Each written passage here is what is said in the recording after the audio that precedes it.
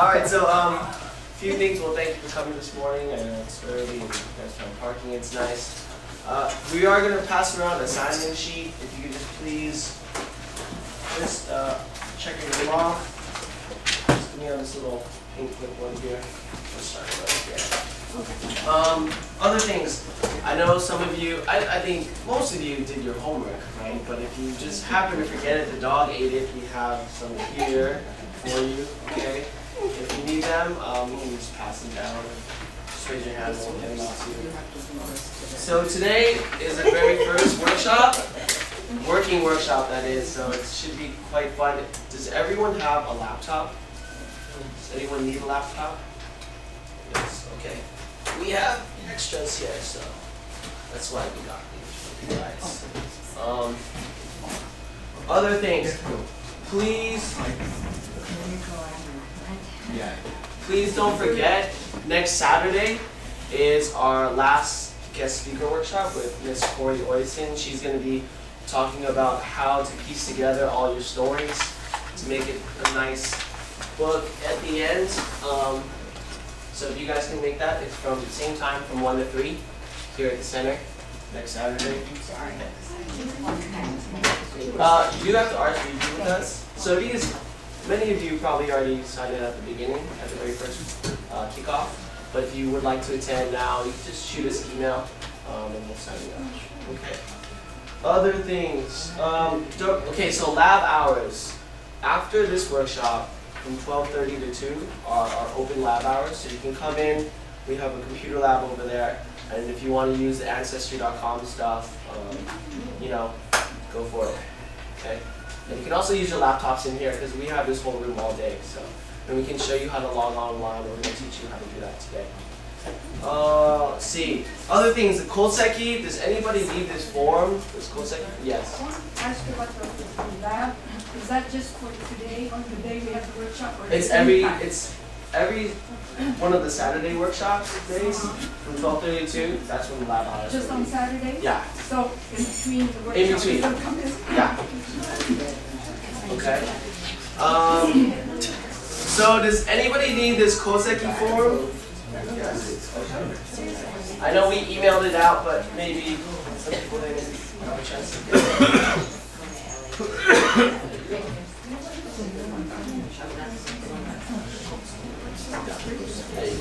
So just to clarify with this Koseki, right?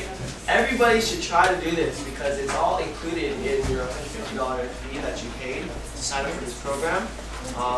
If you don't know the exact address of your, let's say, great-grandfather or grandfather, just try your best to specify which area, or the city or village, prefecture.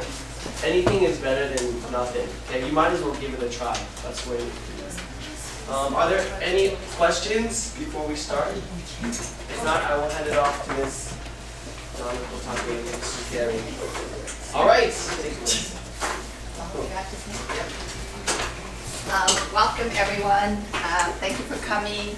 My name is Donna Kotate. I'm on the board here of the JCCC&C, and I'm glad you're all here. This is Carrie Coe, who is my coworker, my friend, who I coerced into helping with this today as well. Let's see. I thought the first thing we would do is kind of go around quickly, and if you could do in less than a minute, introduce yourself and tell us why you were doing this. Much less than a minute. Oh, 30 seconds. Okay. Okay. So, want to start down there? My name is Kayoko Kitsuda, and I'm here to, I have 4 grandkids, all born here. So I just thought it would be nice to have a little something for when their grandparent, grandfather, how he came here, and how spend the time, years here. And that's the reason why they're here. So. Oh, okay. Very nice. Good. Thank you. My name's Koji Ozawa, for the same reason. I'm Marie Kurihara. I'm writing the family history for 3 generations. Good. I'm George Yamamoto, and I want to look at my dad's paternal side. He was a fixture in J-Town for a long time, Howard Imazeki, some of you might know him. But I just don't know very much about his lineage, but I want to track it. I'm Leslie E. Murata, and I'm working on my mother-in-law, Louise Murata's stories for my daughter. I'm Cynthia, and I'm working on I think my maternal side for my kids. I'm Christine Umeda, and I'm from Sacramento. And I've been interested in my family history because we know very little about my mother's side of the family. So I'm doing my mother's side of the family, and I have something on my father. And my husband. Stan Umeda from Sacramento. I'm trying to track down both sides by Koseki, and for the history, like many of you don't know too much about our grandparents and before, and so this is a great opportunity. Thank you. I'm Chris Hiroshima, and since both our grandchildren are biracial, I wanted to sort of start giving them some history, and I'll start with my father-in-law. I'm Pat Asami. I'm here with my husband Chris to look into his family history, and I'm here also because he's somewhat computer illiterate. Good introduction. My name is Chris, and I lost my dad a while ago, and I'm losing more and more of my aunts and uncles, and it just kind of hits home that you have to find out what's going on, what the history is. My name is Albert Mizahara, and my grandfather came to this country in 1890. We know almost very little about him, and so I'd like to trace his background in Japan. I'm Betty Ozawa. I'm just here to help my sister Marie and my husband Koki and getting the materials together. Thank you. Kathleen Kane, I'm here with my husband. I'm Sister Mutakao. We're going to trace down my parents. Like I said, what I like to do is, pass on to my kids. So this is Mary Jane. She's doing all the work.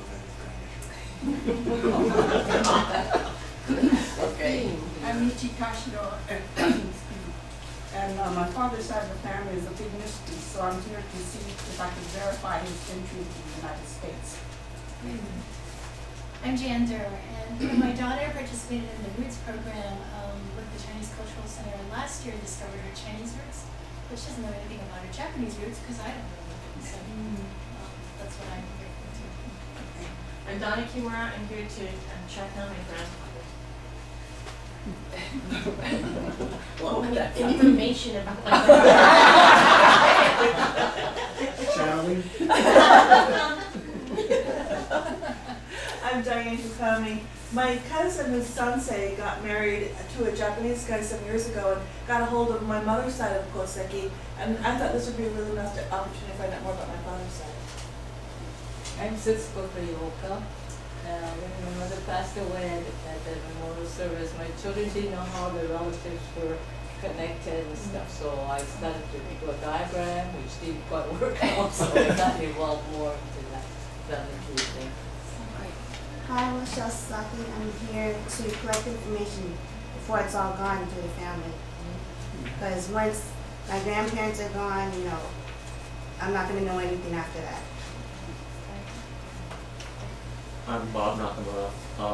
I actually had some information when I was a kid about my grandmother, but it got lost when my mother passed away. So I'm trying to retrace some of that information and see what else I can learn. Thank you all for sharing your stories. Yeah, everyone has a lot of similar things. Okay, all of you have handouts. What we have given you will be shown up here, obviously. So today is basically what we're going to be doing today. You can see here, talk a little bit about the overview. Carrie's going to do a demo. Blurb is the software program that we're going to be using to create your book. And then we'll also talk a little bit about book templates. And it sounds like most of you have some themes already going. So think that will be a short discussion. And then for the working session, what we'll do is have all of you, if you haven't already, download the Blurb software. If you have already, then maybe you could just, start playing around with it, and we'll be all here to help you do that. Then we'll do a brief wrap up, and then we have homework assignments for each session. So we'll talk a little bit about homework too. So, this project, the Nisei Family Legacy Project, is funded by the California Civil Liberties Public Education Project, and as most of you know, that came out of the Commission on Wartime Relocation and Internment of Civilians, of which the main impetus of that is to provide education about the World War II experience so that it will never happen again. The center has been, over the number of years, has been doing a number of different projects centered around education, around the internment. And last year, I think we did one called Real Nikkei, in which we did oral histories, taped oral history projects. And this is kind of a follow-up. So this time, we're all going to be producing books. So what we have for this series is we're going to do 5 workshops, and I think have you all received the handout of what all the different workshops are? Okay. So we're going to be doing 5 workshops, and with that, with your $150, you get the 5 workshops, you get the koseki that Ryan talked about earlier, and you're going to be able to produce 1 book. And if you want to buy more, you can do that, but with your fee, you'll be getting 1 book for free. And then in June, we're going to be doing an exhibition of all of our books that we've done. So that'll be exciting because we have actually 3 classes, so there'll be about 60 people or 60 books at that exhibition. So that'll be great. And then these are the different workshops. Today's getting started, and then the next workshop will be about how to prepare all your information that you're going to be putting in your books. And then we're going to have 2 sessions of which you're mainly going to be doing work. We'll have some brief demos, but it'll be mainly working on your book, and we can help you do that. And then the end one is called the finishing touches, which will show you, how to kind of do spell check and all those fun kind of things. And then this is basically what the format's going to be for each one of our workshops, that we'll have some kind of demo, and then you'll mainly work on your book during the session. And then we'll come back together again and to see if there are any common questions or things that people want to share about what they learned, through the project. And then we'll talk a little bit about what you're going to be doing in preparation for the next workshop coming up. Okay? So now I'll turn it over to Carrie. So, I'm thinking at this point, let me get out of this presentation. Then I'm going to need to sign in again. Okay. Yeah. Hopefully. Let's go. All right. So if everyone on your laptops, if you could start signing in. JCC and C and AT&T together, we providing free Wi-Fi from Japantown. So we will get you all hooked up online right now. So you can just go down to your Wi-Fi spot on the bottom and hit connect. JCC. Okay. Yeah. Yeah, it should say JCCNC free, and then just double click that. Oh, you're on. Okay, that's cool. Is that the same as Safari? If you have a Mac, it's on the top right. Do you want to show them all this? Yeah. What did you say the password? Oh, I'm gonna give you. Once you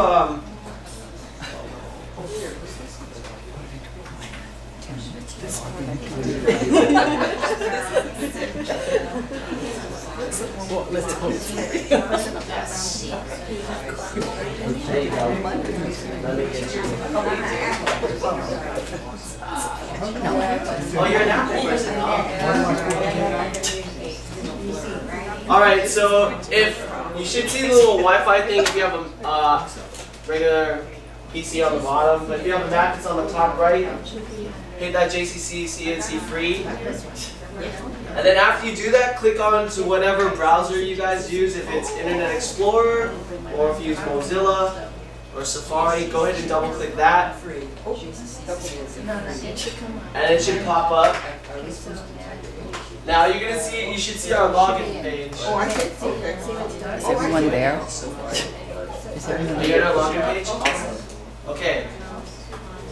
Wait, is everyone there? No, wait. Okay. You have to go to, where do we click on it? You did that already, right? I'm trying to get all of here so I can get You're not a white, so go back down to that. Here it is. Is JCC NC 3 or 4? We see a 4. It's free. JCCC NC 3. We see a 4 that was 3. This one is. Hey Ryan, can you help them up? You don't get it. How are you? Good. You're not home. Your wife? Oh, you were there. I was there. What happened? My grandson's garbage truck video.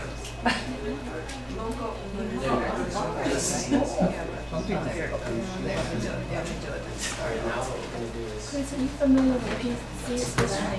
Oh. Alright, for those of you that have double clicked on your browser and you should see our JCCCNC webpage come up. It'll say your free Wi-Fi. What you're gonna do is scroll down, and then if you hit on the right side, there's a scroll bar. Hit that. So you scroll down, and then you should see an SNC login page. And within that little window, the SNC, you have to scroll in that. So we're working on this login. Yeah.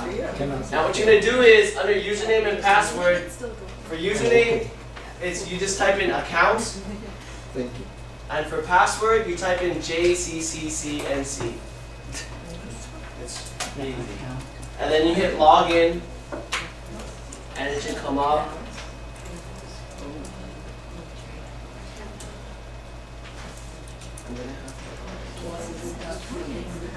Ryan, I have problems here. Okay. Here you go. Okay. All right. Let me try. Okay.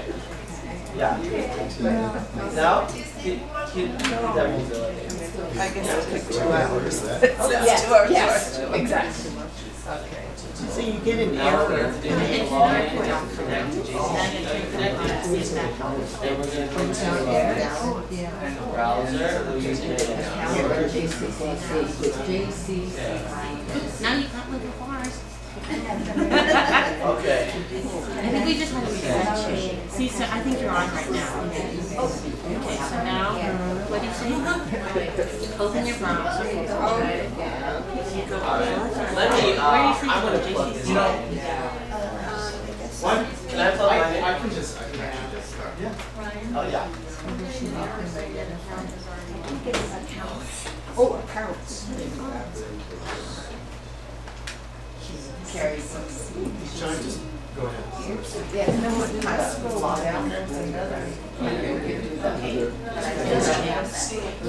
There were 2 of these things, and when I did this one, nothing happened. Go back and Scrolls down. Let's just say accounts. Okay, we got to keep this covered because I lost the whole thing. Accounting valid. Yeah, everybody's looking at a second. Yeah. Oh, okay. Yeah, that.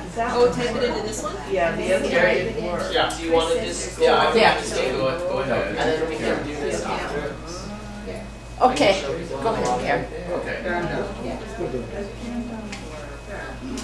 So sorry, we'll take care of the we'll take care of the login problems once we get to the point where you're actually going to need to download Okay. information.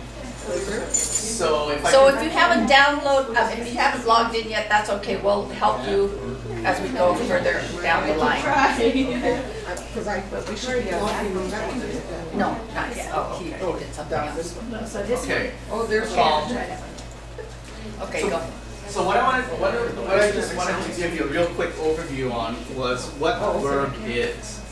Verb is it's a kind of a self-publishing tool. It's a website. It's a very cool website where you can actually download software, that's proprietary software to Verb.com, and you would build your book in the software. It's a combination of pictures and text and all kinds of neat things to do with pages. And then what you can actually do on Verb is you would upload it back to Verb.com. They will actually send it off to a printer and have it printed and bound for you.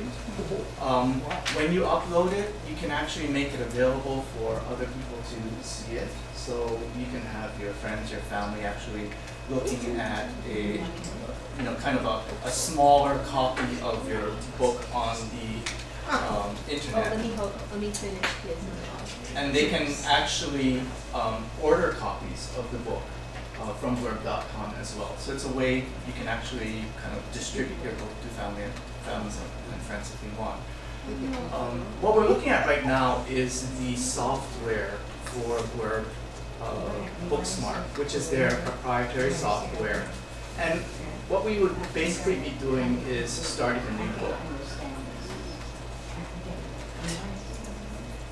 Okay, go ahead. So, and I'm just going to run through this very quickly to give you an idea of what it is. So you start with finding a book. You get to choose a different size book. In our workshop, what we're going to be doing is using either standard landscape book, and the size is 10 by 8, or standard portrait book, which is 8 by 10. So you can choose one of these two. Okay. And again, we'll show you how to do this later on. So let's say I'm going to use the standard landscape book. I can continue, choose my starting point. I'm going to use a combination of text and photos. You can do just a photo book alone, a wedding book. These are just kind of the starting templates. You can always alter what you're doing later on, but I'm going to start with a text and photo book. And Blurb.com has these ways of actually teaching you and guiding you through how to create a book on their software. It's really very good. You can actually get your documents from your computer, your photos from your computer. It downloads them back into the software so that it makes it very easy for you to actually insert them into the book. At this point, what I am going to do is I'm going to go back and open a book that I've already kind of started putting together.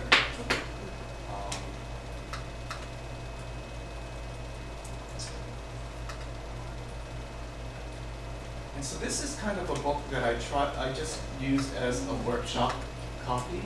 And what it starts with is a cover. You can set up a cover and you can have photographs and text and all that stuff in there. And right now what we're going to be doing in this workshop is what's called an image wrap cover. So it's a hardcover book with the actual image of the cover printed right on this hardcover book. I don't know whether you have copies of that. That's what this is. Nice. Oh, nice. So that's an image wrap book. Donna has the standard landscape format. And here's the other one.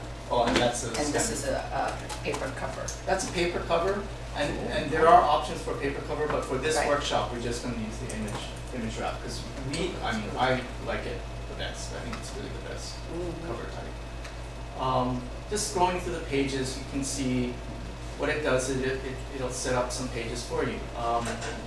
What I did want to show you though is once you get to this point, and it's really hard to see, I know that, I apologize. What I did in these working copies is I actually grayed out the text. So when you are working on your book, your text will be black, it'll be dark, it'll be easy to see. I actually intentionally grayed out the text here because as you'll see later on, we are actually using this to provide paper templates to you so you have an idea of what things will actually look like.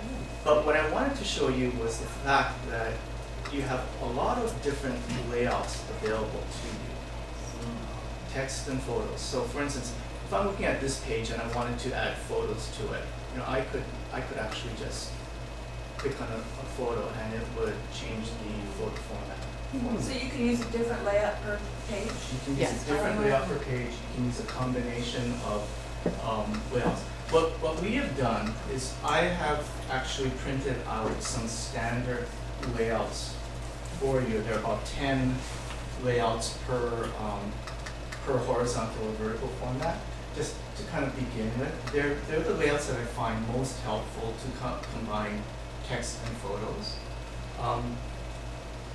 But basically what you could do is at this point, say I wanted to add a photo, I would just drag and drop a photo in there. And this is text. If I will actually make it dark for you.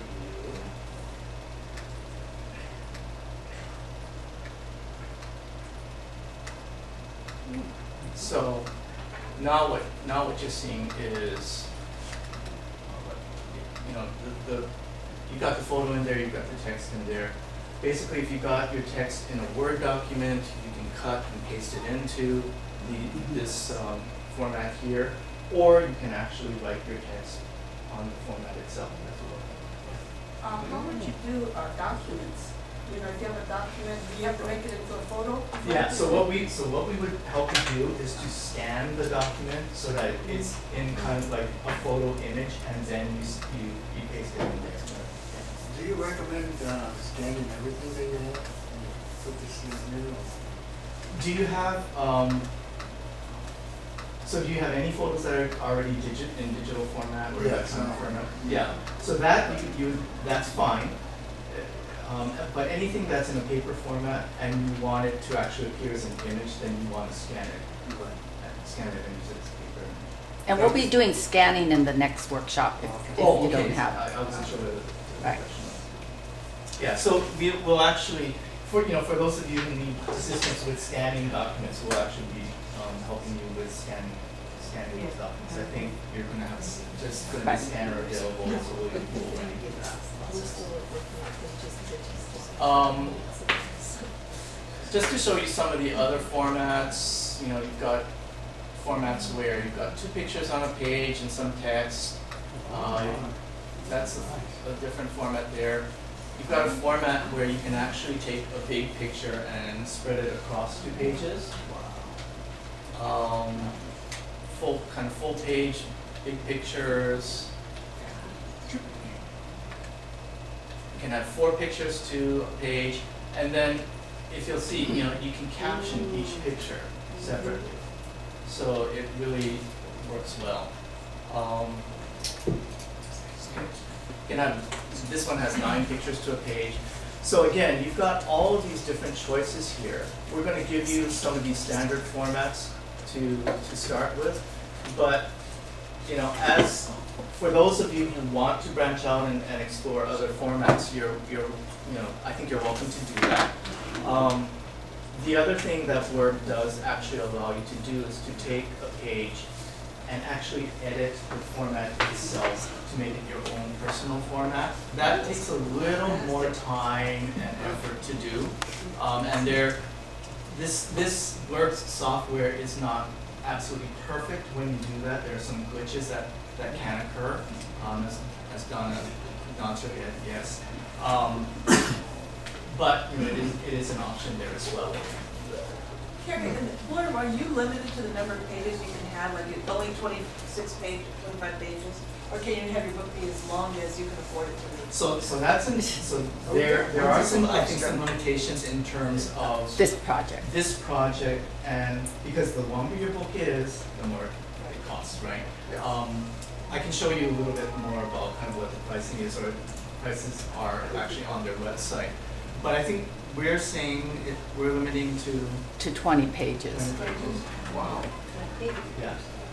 And so that's 20 pages, which means front to back. Yeah, sheets of paper. So that's one sheet of paper is 2 pages, basically. Yeah. Right? No, so it's like. So it's only 10 pages? Yeah, right, Oh, dear. right.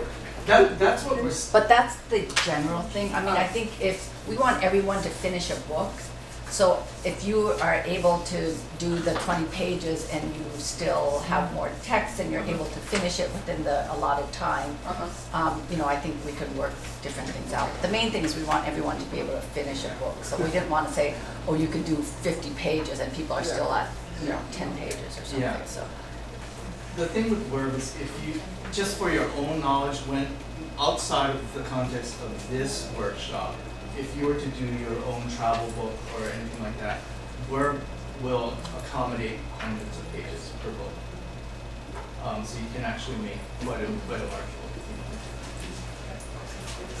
want. You know, just one brief thing about the photos, when you're picking your templates, if you don't use the regular templates we use, even though the photos here look pretty big, when they come out in the book, if you pick one of these with a lot of photos, with more than like 3, kind of, right? Yeah. Then they're pretty small. Yeah, and that's kind of Yeah. why we printed the paper copies Right. for you, so that you can kind of see what the size of the page Right. is going to look like and how small the photos are going to be. Right. Oops. The other thing that Word does allow you to do, and you know, for some of you, you may wonder, well, my photo doesn't really fit the space that is on this page. And just very quickly, you know, I can take this photo and basically make it smaller, make it larger. I can fit the entire thing in so that it fits, you know, the photo fits in the bottom. And this is a very good thing to know because basically, although right now it looks like there's a lot of blank space up here, if I preview the book and that page, the photo, it's only the photo that shows. Everything else is just plain paper. So Word is really good in terms of kind of helping you to format your book. As we go through this, again, you'll see me using this preview book thing quite a bit. Basically what this does is it shows you what you've laid out as if it were going to be printed in that format without all of the other stuff showing.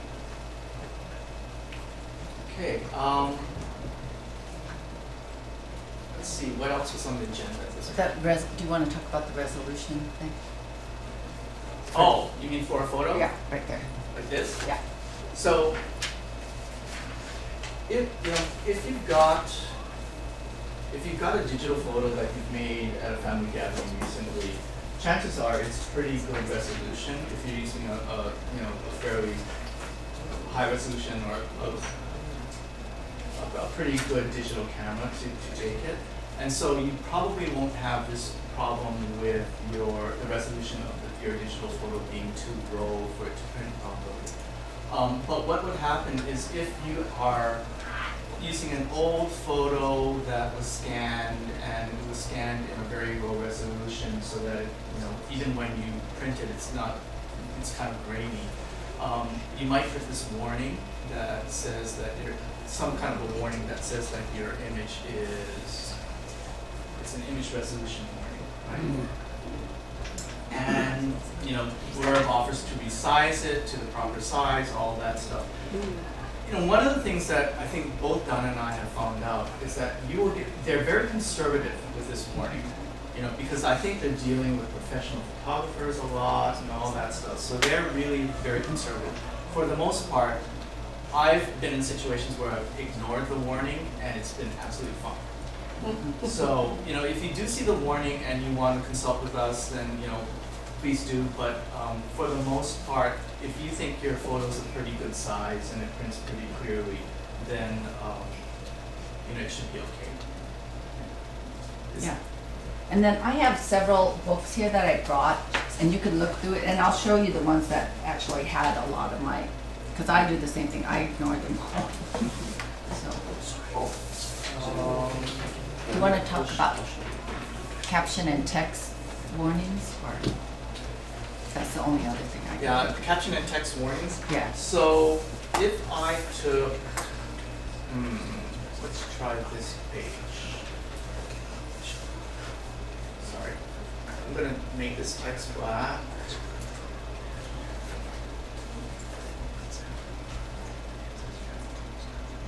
let's say I wanted to take this text and really blow it up. And I want where the heck will actually do this.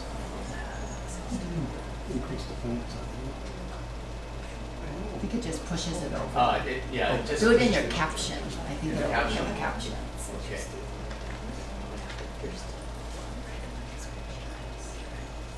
You know, and for those of you who aren't all that familiar with computers, please don't worry. You know, that's what we're here for, is to help you to do this, to make sure that you do have a book when we come out of this. So, I know I may be doing things that either you're very familiar with or you're not too familiar with, but don't worry about it.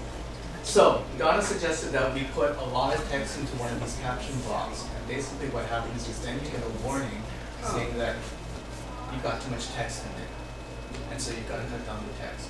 That can also happen in these text blocks here as well.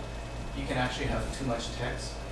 The other thing that's really interesting with Blur is most of the standard formats that have text or text and pictures, if you've got too much text in your text block, what it does is it opens a new page and runs the text into the new page automatically. Okay, so that's also a good thing to do. One of the things that I will be handing out to you is a block of text just taken from the NFLP Workshop site in 10-point font and in 12-point font, so that you can compare how it will fit into the page formats that I'm actually passing out as well. And so you can kind of gauge how much text you have and how large a text block that you need to fill. Okay, let's see. Do we want to pass out the templates and let people look at them? Yeah.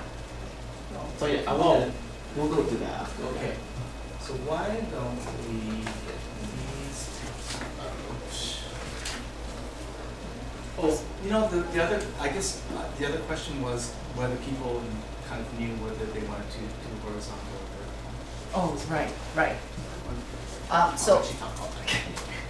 So we have, Carrie did some templates, paper templates that you can, to help you lay out your book, but we need to know, I know this is a quick decision here, which way you want to do it, so that we can give you the appropriate templates. So this is the, obviously, landscape, this is portrait. Big decision. Or big decision. Or we can hold off and you can think about it and pass out the templates later. Huh? Or we can pass out the templates later if you want. Yeah. Or if you know now, or if you want to get your template later, either way. If you have more pictures than text, then it will be better. It doesn't really matter. I'll tell you. Honestly, if I were doing a book and it had more pictures, I would probably use the horizontal format. To me, the text, the page layouts for horizontal format are actually a little bit better. Yeah, let me open let me close that. And let's open this horizontal.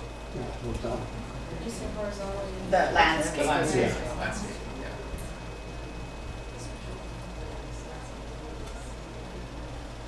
Oh, okay. Yeah, so for some reason, I kind of actually like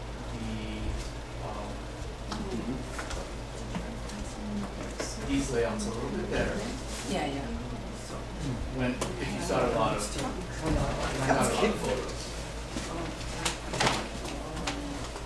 And then this is all set.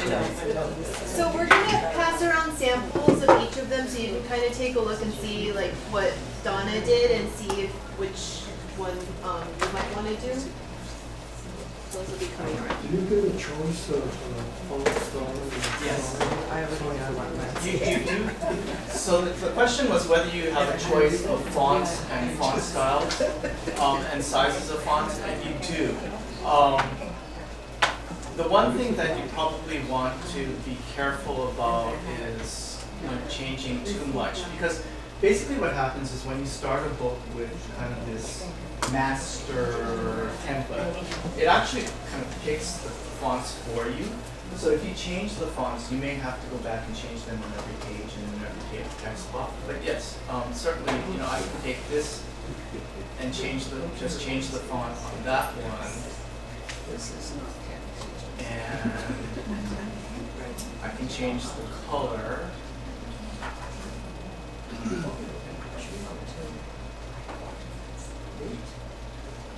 And I can make it bold. So yeah, you can do a lot of things. The fonts, you can use, the fonts that are available to you are every font that is available on your computer. So for those of you who have extra fonts, you'll have even more than what I have here. You can certainly change all your fonts.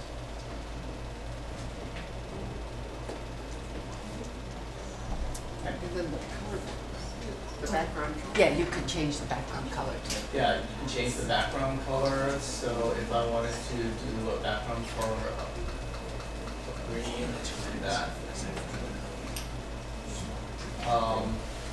You can do borders on your pictures. So if I wanted to do a really thick border, I could do that. If I wanted to do something pretty silly, I could do that. Yeah, so there's a lot that you can do.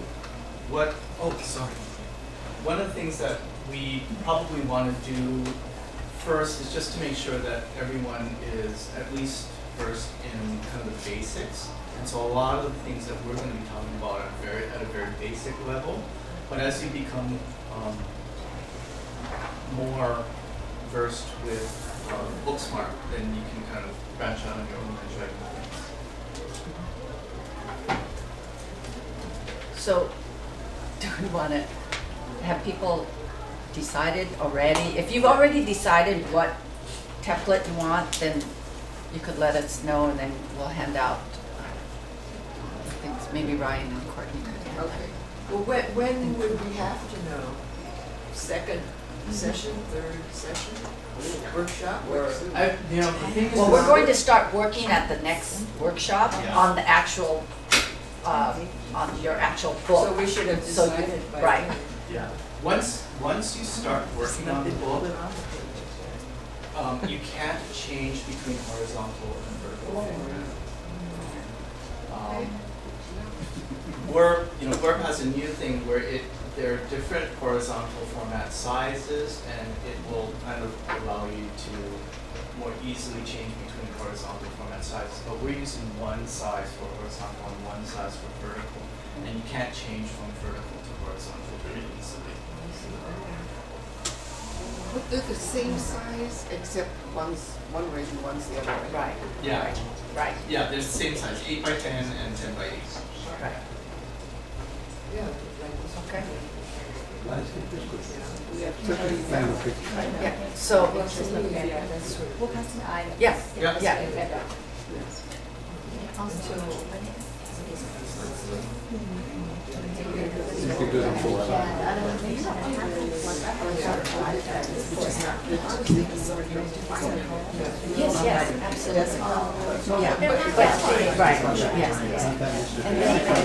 So if you could, if you know you want to do a horizontal landscape, just raise your hand and I'll get it out to you.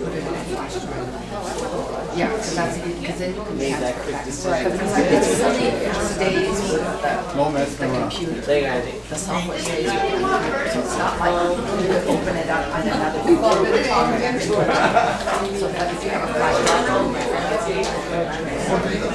You don't have to sign in. Okay, so I take this upside down. I know. no, on your computer. Oh, it's stapled upside down. Oh, it's stapled upside down. No, it's not, it's printed upside down. What do you print upside down? No, this is here and this one's upside down. Oh, I guess when they photocopy it. Oh, It goes like this. This is landscape. oh, you know which way to do it, right? Aren't you going like this? No. Oh, yeah, I want to put that landscape. Courtney, when they did the hat, they were upside down. No, landscape. Oh, he has. He has, definitely. So what I'm passing out are just to show you kind of what block text looks like in different fonts, so that you can kind of gauge how much text fits into the template from the top down. This is horizontal. You got that basic idea. Yeah.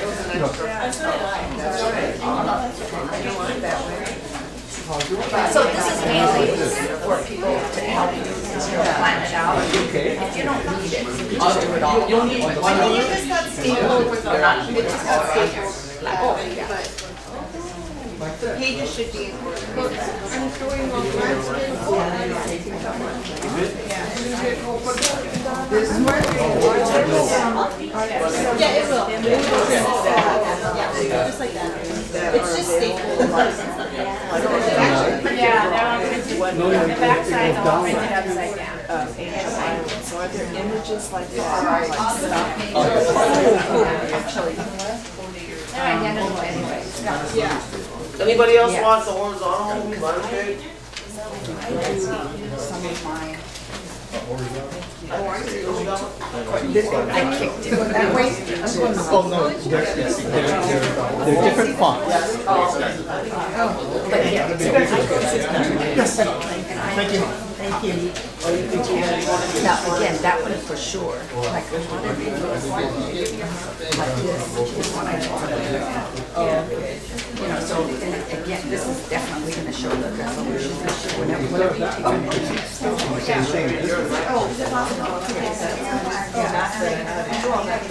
So, do you have all the information? No, well, I went to that National Archives workshop. And I just thought,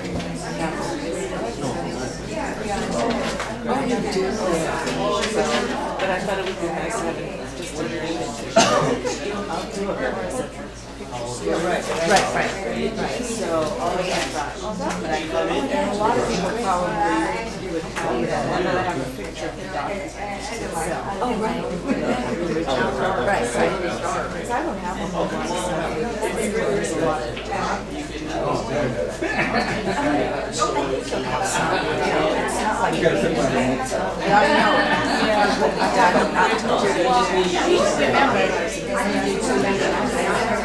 Oh, really? Oh, but you could get stuff from Nara. And then what else? Well, his mother. So I just wanted to explain about the template. Some of you have already noticed that when copies were made, the horizontal format, the pages are, we apologize about that. But basically, the templates that you have are just, I printed up what I showed you on the screen. Okay, so the order of the pages is something you're going to control. That's not how your book is going to look. This is just a sample of some ideas and some pages so that you know what the pages are going to look like. You know how much text is going to fit on the page. You know how big the photographs are going to be on the page. I've also handed out 2 pages that just have blocks of text on them. One page, the text is 10 point. The other is 12 point.